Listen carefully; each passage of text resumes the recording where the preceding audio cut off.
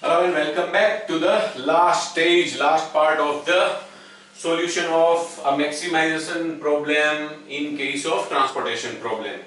This is our third solution. First was initial, then modified 1, and this is modified 2. Now, if we calculate the profit at this modified solution, it comes to rupees 15,400.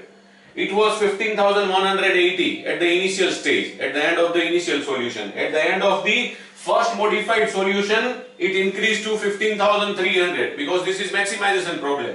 Now it is 15,400. That means after second modification, it has again increased. But whether this is the final or not, again we have to check the optimality of this solution, and for that purpose we have to write first of all U, I and Vj values.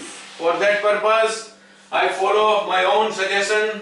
The row or column with the highest proportion of occupied cell should be allocated 0 as the value of U or V, and according to this now we know that the relevant V for these three occupied cells will be as equivalent to C. C minus U equals to V, 18, 15 and 7.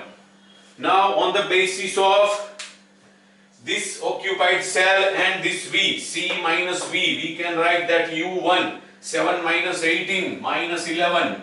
And similarly on the basis of this one and this occupied cell, C minus V, 5 minus 7 minus 2 will be the value of U3. And to find the value of V1, we can use this occupied cell and this value of U, C minus U.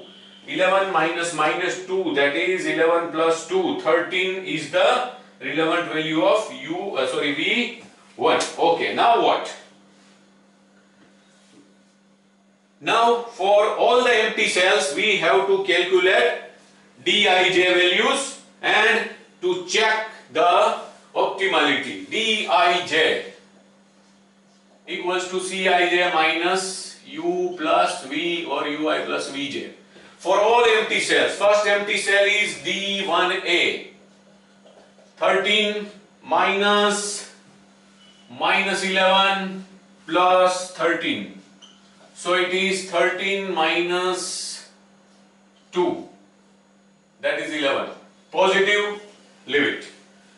D1C, 19 minus 11 plus 15. So it is 19 minus 4. It is 15 positive, leave it. D1D, 0 minus U is minus 11 plus relevant V is 7.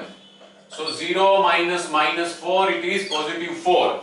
It is positive, so leave it.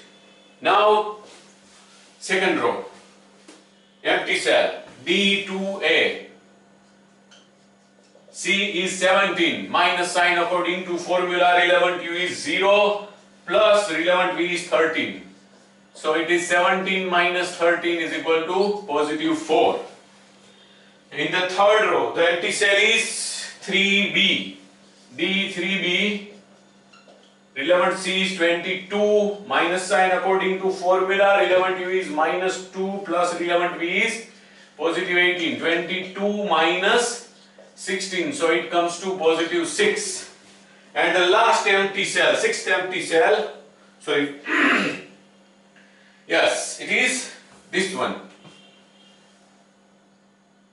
D3C, 14 minus relevant U, 2 plus relevant V, 15. So it is 14 minus 13. Ultimately it is positive 1.